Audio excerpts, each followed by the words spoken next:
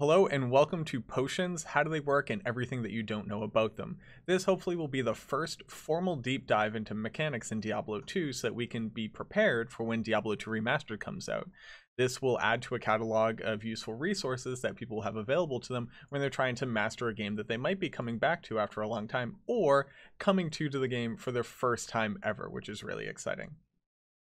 If you like the content, if you like the video, please consider subscribing below. We are so close to the 1,000 sub mark. I think we need something like 15 or 20 people to go ahead and click that button. It would help me out entirely. It would be fantastic, and I would really appreciate it. If you have any comments or suggestions for videos of this kind that you would like to see in the future, for information that isn't necessarily very easy to find on how Diablo 2 works, please let me know below. I would really appreciate that, and that would help to shape the types of things that I end up going into. Thank you very much, and I look forward to seeing you at the end of the video.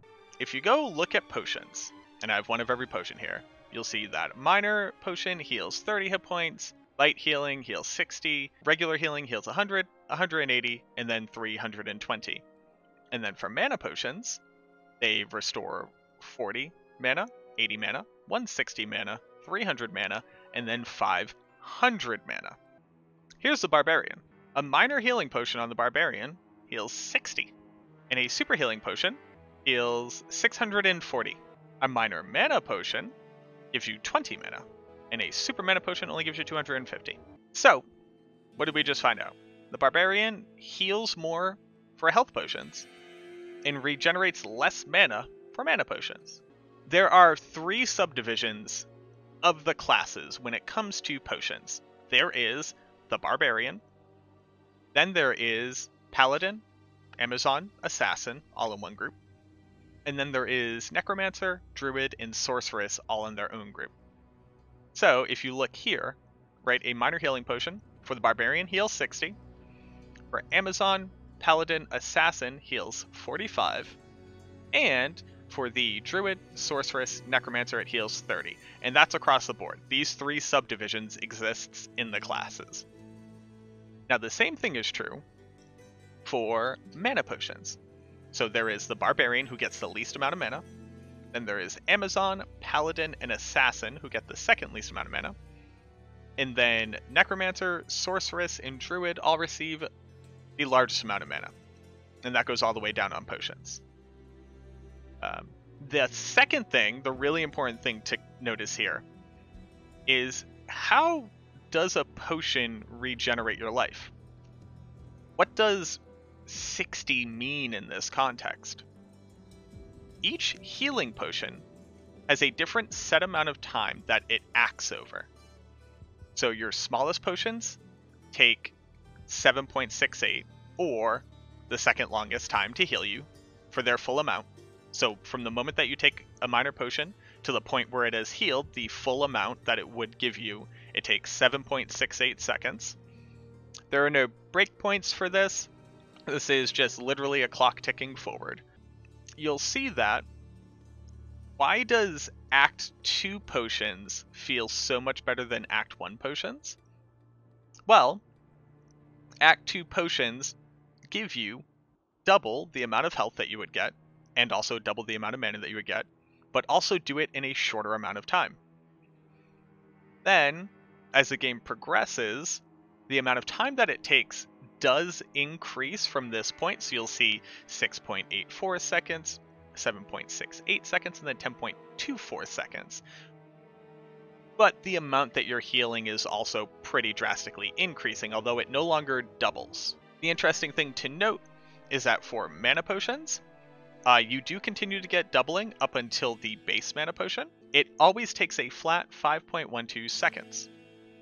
Okay, pretty cool. I feel like you could probably walk out into this world and be like, oh, okay, that's why the Sorceress can teleport for so long off of the potions that she uses when she's teleporting through Act 5 and stuff like that in the speedrun. And also why people like the Druid and the Necromancer feel like such wet paper towels whenever they take a hit. Because when you take a hit and then start using your potion, you're getting the least amount possible from a healing potion, and it takes a while. So that's all like base level. You could probably just take that information and go run with it. until you really go pay attention, you never look at these values. And I think a lot of people tend to play with just like, if I use a tier 5 potion, a super healing potion, I know I'm going to regen in this amount of time. And it's more of a feeling than a conscious number. But things like this are really important to understand when you're dealing with stuff like trying to make pacifist work or trying to minimize your potion use while you're speed running, right? This is knowing these numbers can really help. Like, hey, from the moment I take this potion, I have 10 seconds where I'm going to be regenning. Well, Mac, how does the calculation work? Luckily, the calculation is actually really basic. If you're the barbarian and you're going to take a minor healing potion, your calculation is 60, and I'll call them hit points, you don't really need this right here, divided by 7.68 seconds. Right? Take out your handy dandy calculator because I can't do that division in my head. Take out your handy dandy calculator and you get 60 divided by 7.68. So you're healing 7.81 hit points per second. Easy. Easy game. What if you take 2 potions? What if you take different potions? Interesting, huh? What happens there? So, if you drink 2 or more potions in a row, the total point fill is averaged over the total time. What happens when you drink more than 1 potion? Well, if you drink 2 potions in a row, the total point fill is averaged over the total time. If you're taking the same potion, that doesn't matter. You maintain your health points per second, and you have just told it, hey, refill for this many seconds. That's not always a good thing. If you, at any point, stop regenerating, meaning you hit your maximum hit point total, the rest of the potion wears off. It doesn't, like, stay in the background, and if you keep taking damage, keep going. The only way that works is if you are continuously at less than your total amount of hit points. So, if you're taking a lot of poison damage and getting hit by stuff, you could drink 4 or 5 potions to maintain that health regenerated per second of your potion for that amount of time. It may still not totally offset the amount of damage that you're taking, but if at any point you hit your maximum, you have wasted the rest of the potion. This is incredibly important in something like the Sorceress speedrun. So Act 5 Sorceress needs to teleport basically from Haragath to the Ancients, and then from there to Worldstone Keep. So you never want to have to go back to buy more potions, right? You'll see from the first time that somebody teleports, and I can, highlight this here, I can give you an example of it.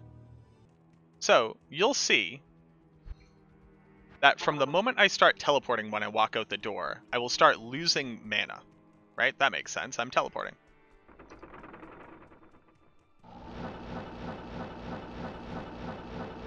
And if I start using a potion now, I'm actually regaining mana, right? But you'll notice I hit my maximum and then I started losing mana again, but I didn't use a full super potion, right? If I start from really low and then I use my potion, you'll see that my orb has gone, like, faded in blue. But just there at the end, you'll notice that I actually ran out of mana before I hit my maximum. I had used all the mana that I was regenerating throughout the entirety of that time. Being able to stack potions and hitting this breakpoint between how much your skill costs versus how quickly you're using that skill and how much mana you're using means you can get more value out of each potion that you use.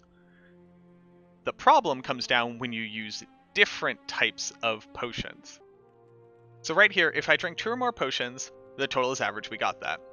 Drinking different potions at the same time will give you the total value of those potions over the total time. And since each potion has a different timestamp, it's really important to understand just how detrimental this is. So in our example with the Barbarian, using a minor potion nets us 7.81 health regen per second. Using a super potion nets us 63.08 health per second. Using one of each reduces our regen per second down to 39.06. So, basically saying, mixing of potions brings down your total altogether.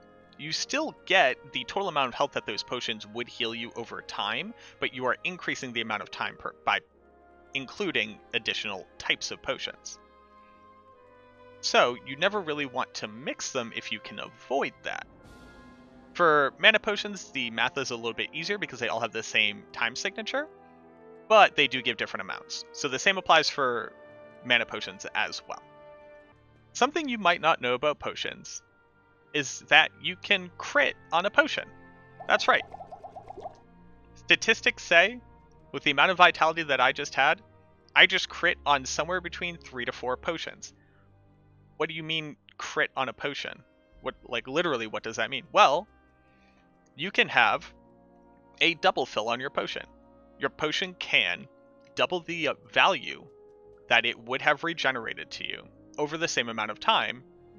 Now, as Teo just pointed out, it can also be a problem. And I'll get into why it can be a problem as well. There is a very weird calculation that the game uses to determine whether or not you just crit. And it is take an integer between 0 and your vitality or energy, depending on what type of potion you're using. Vitality for health, energy for mana. Subtract 1. Then take a second integer. That second integer just goes between 0 and 99. And if the first integer that you selected is bigger than your second integer, you crit. Congratulations, you are now going to gain double the health or double the mana from the potion that you just used. It gets a bit more in-depth than that. It depends on whether or not your value is odd or even, and then it goes through this very quick function. It basically breaks down to take your relevant stat, divide that by 4, and that's your percentage chance of getting a double potion fill or a critical potion use. This does have diminishing returns. So after 200, either 200 vitality or 200 energy, you will start to see diminishing returns for each milestone that you hit. I say milestone, they basically just calculate it in 20 because every 20 stat points is roughly 5% increase. But you'll see between 200, where you have basically a 50% chance, 49.5, and 220, you're down to 54.1, which is less than a 5% increase, right? This is a 4.6% increase, and then each time you'll get less and less out of it, but it's still a noticeable increase. So basically, the more energy you have, or the more vitality that you have, the higher the likelihood that you will crit on a potion. Why is critting on a potion so good? Well, critting on a potion means that you will have more resources more quickly. But when do you not want to crit on your potion? Let's go back to the example I was just talking about, where you're on the Sorceress, and you are teleporting through the entirety of Act 5 trying to get to Bale. Let's go back to that example. So I'm on the Sorceress, and I'm trying to get all the way up to Bale on a single inventory worth of potions. Well, Mac, don't you want to get crits on your potions so that you have more mana? Remember, we just talked about the fact that if your mana were to fully refill, the rest of the potion that was going to get you there is now gone. You've wasted that part of your potion. So if I'm teleporting and I'm using potions and it's regenerating while I'm going, if I ever hit my maximum, that potion is gone, and now I'm running out of mana again, which means I have to use another potion. If I don't use up all of the mana from that potion while teleporting, I will start to lose mana again, and then I will have to use another potion. Since the equation for a potion is the amount that it regenerates over a set amount of time, if I were to double that rate, I will more often than not hit my maximum mana and then waste the additional seconds where I normally would be regenerating. On a Sorceress, this potion will regenerate 500 mana over a 5.12 second time period. This is giving me back we'll just take that number. 97.64 mana per second. If I were to double this, I'm now gaining 195 mana per second. So if we go back and we look at my Sorceress right now, my Sorceress only has 700 mana total. Let's say I did nothing. I was just at 0 mana. A normal potion would not fully rejuvenate me all the way up to my maximum, so I could actually take 2 potions and be casting spells during this time, because it's only going to give me a total of 500. But the super mana potion with the crit is going to give me 1000 mana. It's basically giving me 200 mana per second. So in 4 seconds, I will be at my maximum. In fact, I will have inefficiently gotten to my maximum, right? That'll actually bring me up closer to 800 mana. And then the rest of the potion goes away. I've lost 1.12 seconds of mana regen because the potion crit, instead of me being able to use that mana while it's regenerating. And that's why a crit can be really annoying on the Sorceress, because you will end up having to use more mana potions. Can I please just use 1 sentence instead of 5? Yes. Potion economy in Diablo 2 means that you always want to get the maximum value out of each potion without ever losing any due to hitting your maximum total before the potion would run out. There we go. 1 sentence. Teo, this is my classroom. Alright, I'll explain it how I want to explain it. Alright, so that's really important to know. So Jim Bob asked a great question. Is there any way to know that your potion has crit, that you've gotten a double potion? And the answer is no. If you are in fine tune with your character and how potions typically act, you will notice that you are regenning at twice the speed, but obviously that's something that you may not be paying attention to in the moment, but it's something that you can definitely see. Now what's interesting is that by stacking potions, you're running a bit of a gambit. Every time you use a potion, you add that much time to your total regen. And as long as it's the same type of potion, you don't change your average. But critting will take that value and add it to whatever is remaining to calculate. So you will bring down the average regen per second of a crit potion by using another potion. But keep in mind that if your globe fills all the way, you're going to lose everything that you've stacked as far as potion queue. It's not really a queue, it's a total cumulative time.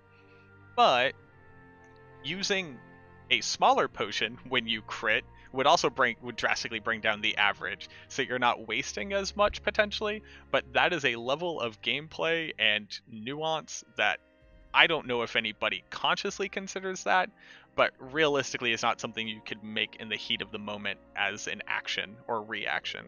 It's cumulative time. Can you please ban yourself?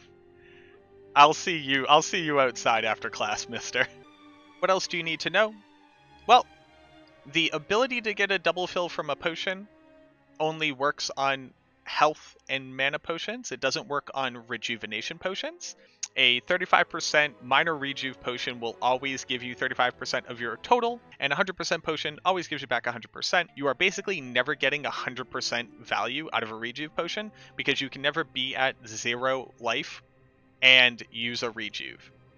You can be at 0 mana, but you'll never be at 0 life. So a rejuve potion, 100% rejuve potion, is actually lying, because you never get 100% of the value out of it, although that's being a stickler. And then for other potions, obviously Antidote, Stamina, and Thawing potions all have set time frame values that they occur over, and instantaneous effects. So these don't crit either, but they will immediately remove all poison effects, they will immediately remove all chill effects, and they'll immediately maximize your stamina bar, and then give you an added bonus. So 30 seconds of plus 50 poison res, 30 seconds of plus 50 cold res, and 30 seconds of infinite stamina. These all stack, so using 5 poison potions will only cure you of poison once, but it will give you 5 times 30. It will give you 2.5 minutes worth of plus 50 poison res. Stamina potions will give you 5 times 30 seconds worth of infinite stamina, and then Thawing Potions will give you 5 times 30 or 2.5 minutes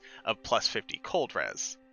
Fun fact, how many other types of potions are there in the game? Well, there are the exploding potions and the poison potions. The other cool thing is that there are 2 other potions in the game. You can drink one of these potions. You can't drink the other potion though, which is pretty sad. Obviously, these are the quest potions. There is the Potion of Life that you make from the ashes of Kuile, given to you in Act 3 after returning the Golden Bird statue. And then the Potion of Thawing, right, which goes over to Anya, which I think is actually pretty cool. It's a thawing potion, except it's a special thawing potion because she's covered in more ice than you.